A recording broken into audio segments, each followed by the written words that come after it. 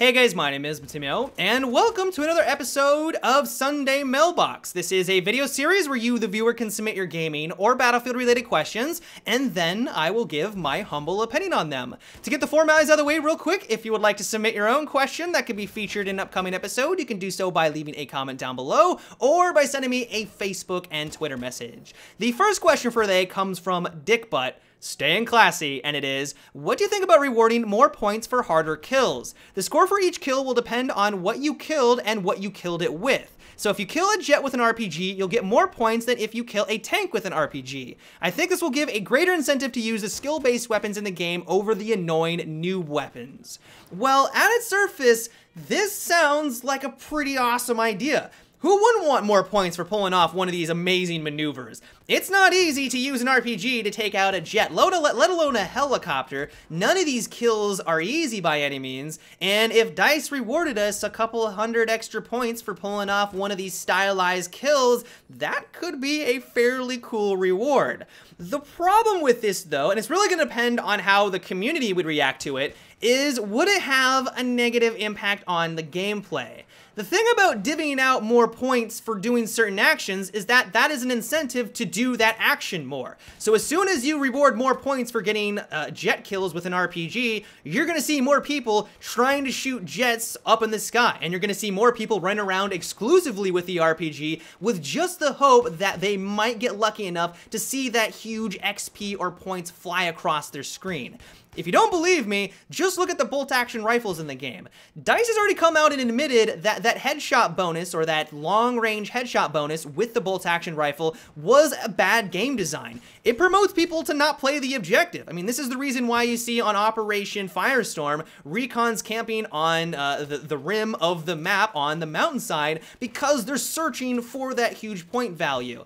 Doesn't really enhance the teamwork that they've always been going for since the dawn of time with the Battlefield franchise. And so as soon as you start to implement a stylized point system, while it's going to feel amazing for the guy that finally lands the RPG shot against an enemy jet, he's going to feel amazing, points are going to fly across the screen, I would much rather him have a larger incentive to use it appropriately, which is against enemy tanks and LAVs. I honestly think that the only incentive that you really need is the kill itself. I mean, if you see a low-flying jet flying over and you're lucky enough to snipe it out of the sky, I don't really need any point value to fly across my screen. Personally, I think that's just the very act of killing him is reward enough. And while I definitely think that your heart is in the right place, why wouldn't we want to reward players for doing these very skillful actions on the battlefield? I think if you look at it from this angle, you'll realize while it probably wouldn't destroy teamwork at all, I'm sure people would still play relatively the same, you know that there's going to be a fair amount of people that are going to start going RPG primary, hoping for that huge XP bonus, and I think overall it would have a negative impact on the gameplay. The next question for today comes from Jeff, and it is, what are your thoughts about Claymores in Battlefield 4? Personally, I find them to be a cheap way to get kills, and I wouldn't be saddened if DICE decided to nerf them. I am right there with you because I flat out despise the Claymores in Battlefield 4, and while I understand that it does require a moderate amount of skill, there are gamers that know exactly where to place these things on the battlefield. Some of these people know the exact position to get those sneaky goddamn kills, but even still, it just annoys the hell out of me. And so I don't really know how DICE would be able to improve these little gadgets, or even if the community would want them to be improved. I mean, really, if you look back at pretty much every past Battlefield game, there has been some variant of the Claymore. This very fact pretty much tells me that either DICE really likes the idea of having this mechanic in the game, or the vast majority of the Battlefield community is right there with them, and there isn't enough complaints for them to justify removing it from the series. And so I guess I just need to buck up and understand that I'm a complete idiot and start to look out for these a little bit more. I think the reason why I struggle so much with Claymores is that, first of all, a lot of people aren't running them to begin with, thank God, and so when you do come across them, you're not really looking out for them because it's not something that you see very often on the battlefield. But also, when I'm running around, I'm not looking down at ground level, I'm looking for my next victim. I'm being observant of my surroundings, looking for someone who's gonna shoot at me, and not for something that's down on the ground, which is exactly where the Claymores are. And so I guess what it really just comes down to is that I just need to stop sucking. I need to be more observant of my surroundings. It's seriously embarrassing how often I die to these things. It's shameful. I shame and bring dishonor to my family. And if there were servers out there that could just flat out disable these things, honestly, I would be much more likely to run on those simply because I despise this gadget with a fiery passion. But let me know what you think about this gadget. Do you think it adds some nice value into the game? Do you use them constantly to cover your flanks? Or are you like me and think that they are the spawn of Satan and you wouldn't be all that sad if they were removed? Let me know down below. The next question for today comes from Christopher, and it is, I constantly hear from YouTubers and other well above average players that they want to push the game in more of a skill-based direction. They're always saying to nerf or remove noob weapons such as the mortar, airburst, UCAV, lock-on missiles, and the AC-130, etc. I would just like to point out that not everyone who plays Battlefield 4 is uber elite hackers awesome. I would agree with you. I believe pushing Battlefield in an even more skill-based direction would only make the game more fun for the top tier of players and make it less enjoyable for everyone else. What are your thoughts? I definitely see where you're coming from, and to some extent, I would agree with you. Not everything that's added into the game needs to be designed or balanced around competitive play. It's fine to have some wonky gadgets in the game. I mean, that's the reason why DICE put in the Phantom Bow. It serves no purpose. It is meant to be a gimmick, and it was designed to be a gimmick. I may disagree with that decision, but they have every right to add in these little cool little gadgets and gizmos into the game to add some flair and some variety and to cater to more of the casual players who's just looking for these really cool moments to have. The problem that I have, though, with the things that you brought up is that the UCAV and the AC-130, for example, are just flat out annoying to fight against.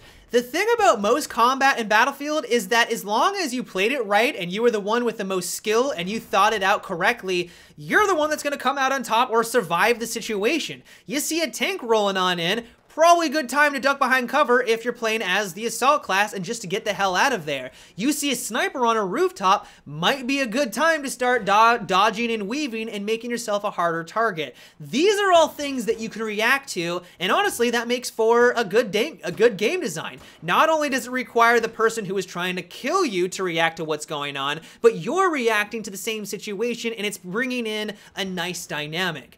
As soon as you bring in a UCAV mechanic into the equation, you throw out everything that people have been accustomed to, having that reactionary gameplay, because you can't react. As soon as it's flying towards you, yes, I know that some of you will argue, oh, you can maybe duck into a building, or you can duck behind some cover and stay alive. But let's be honest, most maps, you don't have that option. Even if you're playing smart, you can't react to it, and so you die in a frustrating way because it took that control away from you. Same is true for the AC-130. Doesn't hit very hard, but if you're on Giants of Karelia, Golmud Railways, you're moving from objective to objective, no infantry or tanks are around you, but all of a sudden you get peppered by a thing up in the sky that's a million miles away.